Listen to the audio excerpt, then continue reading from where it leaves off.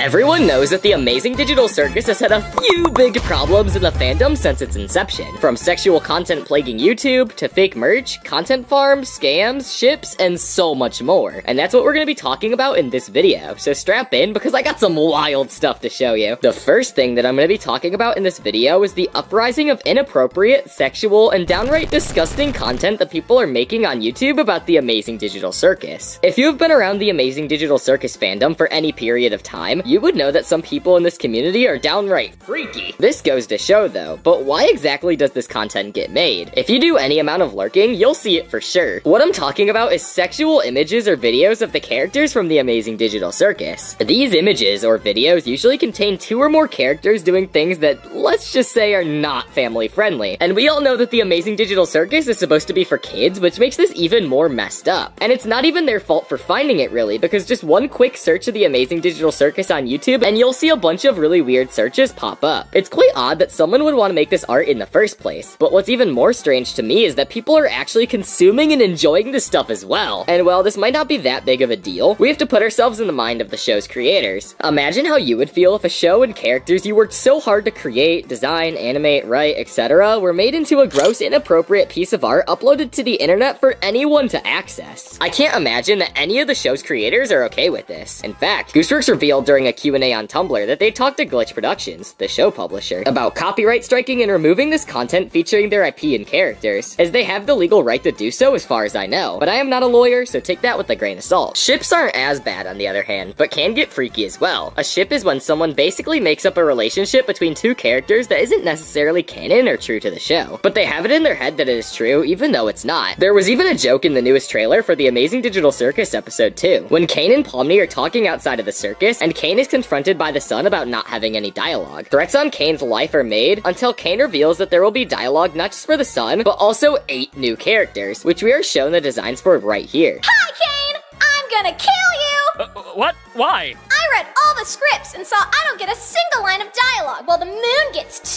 2!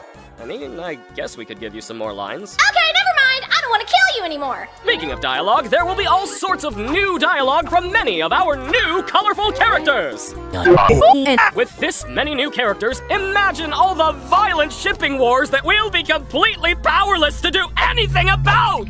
So as you can see, there's a more lighthearted stance on shipping since it is not necessarily harmful to the show's image, just someone having fun. What really is harmful though is the sexual content. I've already told you about Gooseworks' effort to get this content shut down, and it's pretty much for 2 good reasons. The first being is that it somewhat puts a preservation on new people's view of the show and may affect how they view it. Like when someone thinks of Pomni, they might not think about Pomni from the show, but they might think of some dirty comic in the dark side of the internet, which is not necessarily a great stigma to have about your show. The other reason is due to content farms and children's YouTubers using these sexual images to promote in their video for children. Typically, this comes in forms of images of characters doing sexually explicit poses and positions. This may be bad on its own, but once you consider that these videos are marketed towards children, it makes me sick to my stomach thinking about it in the first place. Children are impressionable, and exposing them to this Elsagate style of content cannot be good for them in the long run. But these channels don't care because they rake in a massive amount of money. Honestly, I'm shocked at how stuff like this is even legal, considering it's promoting sexual content to underage children.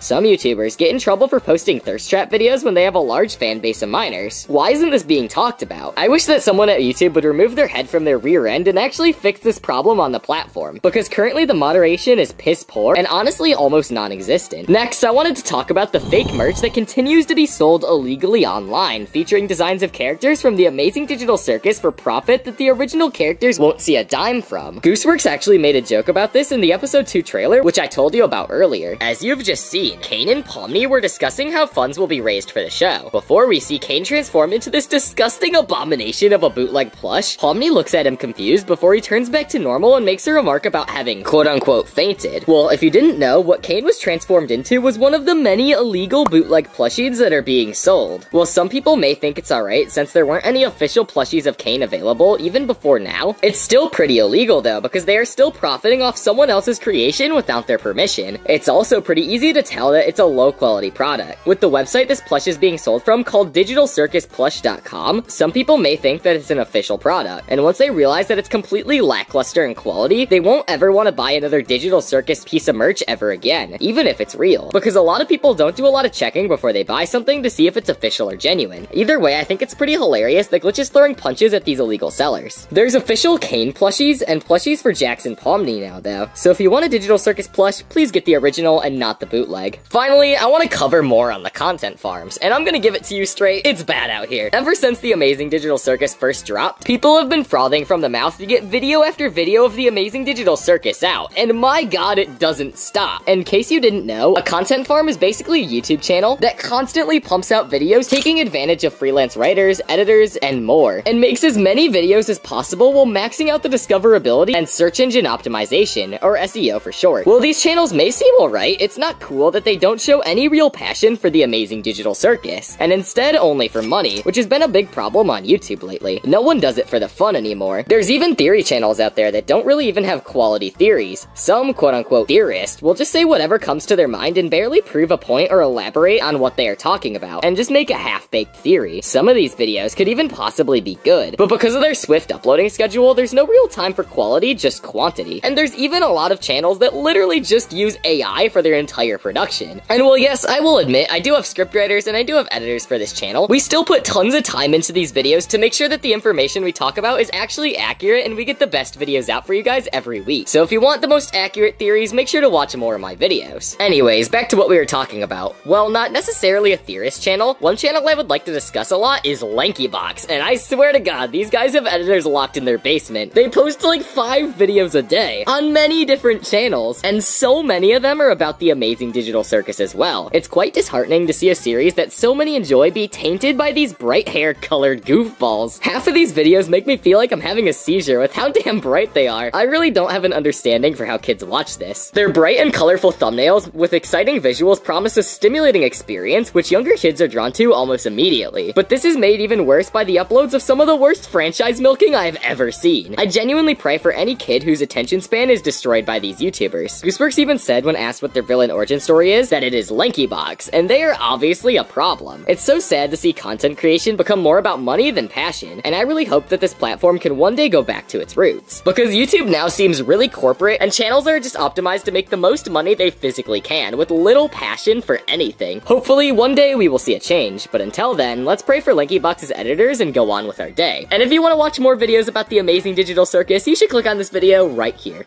I hope you guys whatever. I just had a stroke. Yeah.